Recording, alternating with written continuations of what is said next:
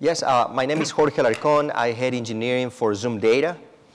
Today I want to give you a quick overview of who we are and what we do at Zoomdata.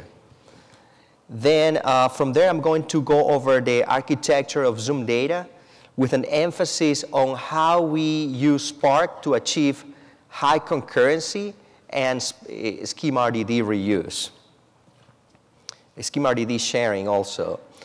Then I'll cover challenges we face as we use Spark and how we address them. And finally, I'll cover the improvements that you can expect from us in in the next coming releases to better support these use cases. Okay.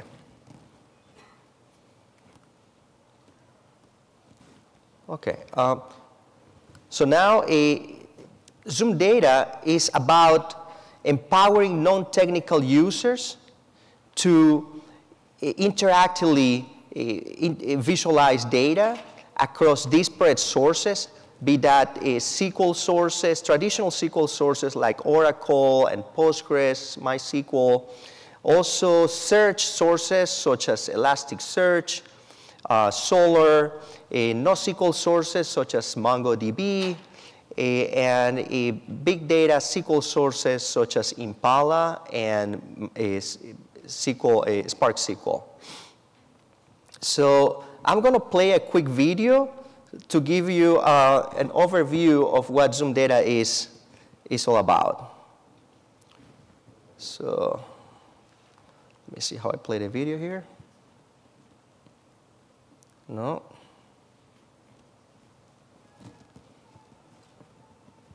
Oh.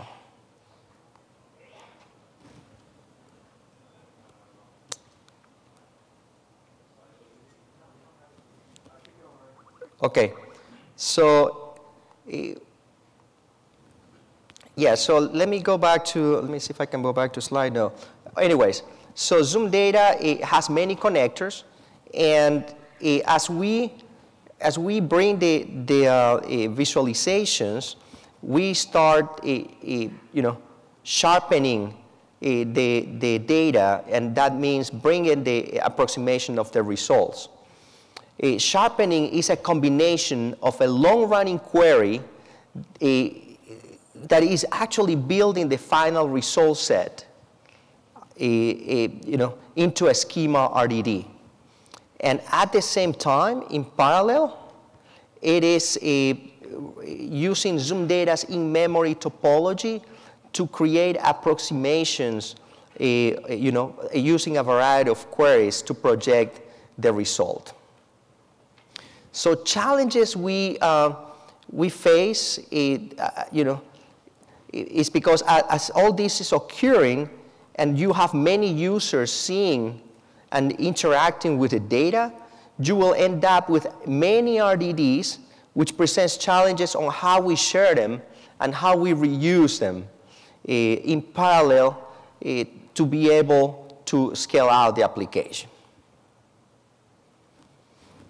Okay, so now I'm going to cover the architecture. This is the full stack Zoomdata architecture. There is not enough time for me to go over this component by component. So what I'm going to do is go over the components that are affected by our use of Spark. So the Zoomdata server receives visualization requests that may include different metrics, different aggregations, different custom calculations configured by users. So what Zoomdata does is that it analyzes this request and creates an execution program. This execution program is passed to the Spark cluster for execution. Executing this program means that it results in creating schema RDDs out of the query results from executing these queries into the actual sources. Also, we implement a fuzzy cache strategy to control how many schema RDDs we keep and to remove schema RDDs that have expired according to user configurations. Now, while all this is happening, Zoomdata uses its in-memory topology to perform small little queries against the data source to be able to project an estimation of the result. It's worth noting that we have also another Spark driver that we use to power S3 files, HDFS files, and JDBC sources. These JDBC sources can be fully cached into Spark if the user configures to do so, in cases where the actual SQL source is slow and it doesn't support interactivity of visualizations.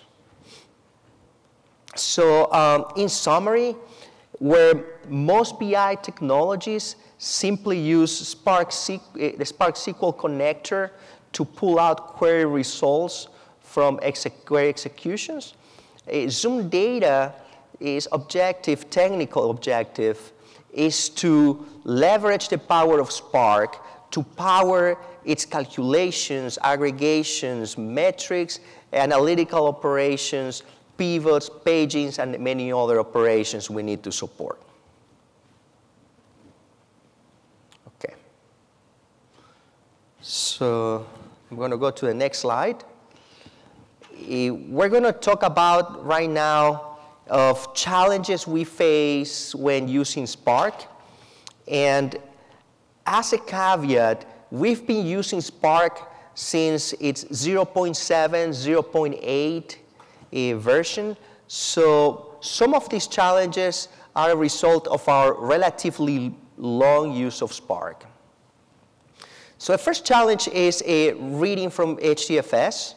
So at Zoomdata, we allow users to visualize HDFS files through Spark. The problem we faced is that the Hadoop libraries that we packaged with Zoomdata had to match the Hadoop libraries that exist in the customer Spark cluster. So the way we actually address this issue is that we made the Hadoop distribution configurable in Zoomdata by decoupling the Spark driver into a separate process.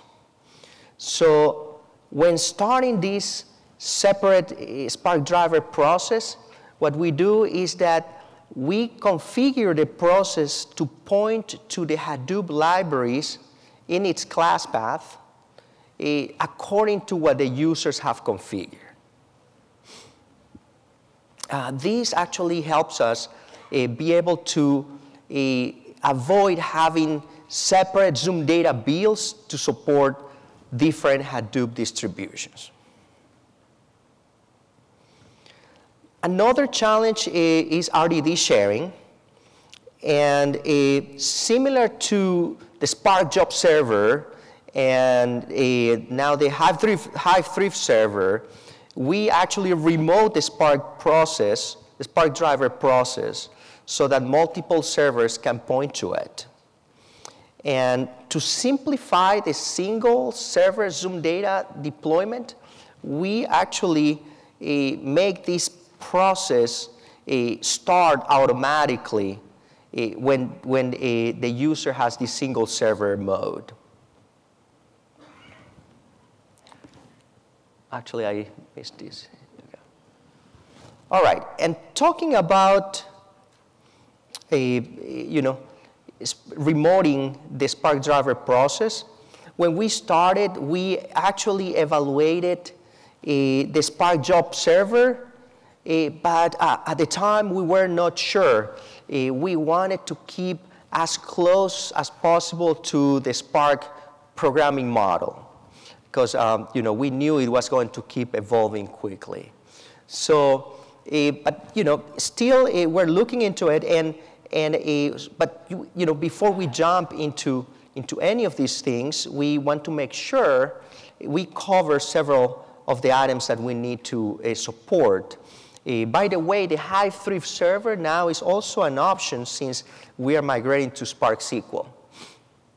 So one of those items is the fine-grained configuration of Spark context. Another item is progress reporting. Another is custom parsers of raw value. Zoomdata allows users to configure the type of, the attribute types, if it is a number, if it is an attribute, if it is a currency, or maybe if it is a time out of a string. And we use this metadata to actually parse values from HDFS or S3 files, so we need that functionality. Also, we support tab delimited files. We support XML files. Yarn support, it seems to be across this product supported, so that's good. We want to keep close again to the Spark programming model as it keeps evolving. And also there are the two last items I'm going to touch on the next slides, but basically be able to load, have load and read requests on separate scheduler pools, and also to be able to cancel queries. Okay, so another performance item I wanted to touch on is the optimal number of worker threads that you should configure. And in general, the optimal number is the number of cores you have in your processor. However, well, let's just show you that. Let's illustrate that first. Let's go to the next slide. Yes. So the optimal number, of course, we said is the number of, the optimal number of worker threads is the number of cores you have in your processor. And here's illustrated that in this performance test that includes the simulating 100 users on a 100 gigabytes data set on Redshift, querying it from Redshift. And I have more details on this performance test if you're interested after the presentation. But in this specific scenario, it was tested with 8 cores and 200 threads. And you can see the max response time was 285 seconds.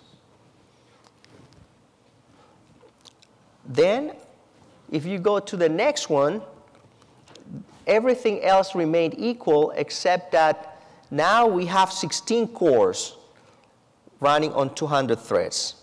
Same test, maximum response time, 82 seconds. So it performed, the improvement was better than linear, so that's great. Then we actually set the number of worker threads equal to the number of cores, and you can see a significant improvement. Now it's actually 29 seconds. Okay, so this is important, but however, having many concurrent users could require more worker threads if they are performing long-running queries, especially against slow data sources. The situation is that queries lock threads, and if you happen to run out of threads, no users will see new data, even from existing cached schema RDDs. So that's why you need to play this. That's the flip side of this situation, right? Another item very important is, and is very related, is be able to cancel queries. So cancel query functionality is very important. It's a very important part to free up worker threads, because as users play and interact with data, they kick off queries, but they quickly may lose context as they change configuration, right? So be able to cancel queries really is important here.